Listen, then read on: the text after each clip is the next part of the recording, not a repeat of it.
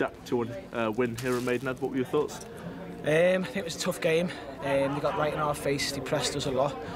And to be honest with you, at one point I was thinking he'll take the point, but we just made up with the result. I think we needed it after Saturday, and it just puts us in good stead for the next game.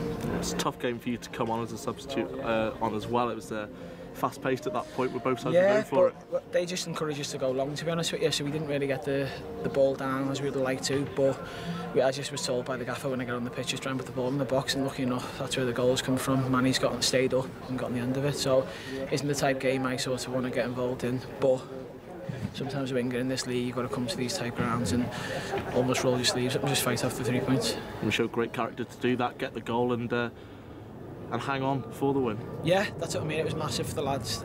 Morale was a little bit low through this week after, because obviously it was a bad result on Saturday, but that type of result just is what a team that's going to go on and do something the league needs. We need to just keep plugging them results out through games like this, and so we can do something this year. Winning breeds confidence as well, doesn't it?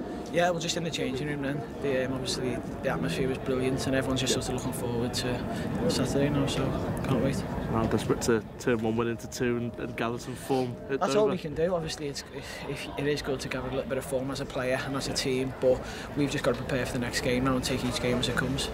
Cheers, Jack.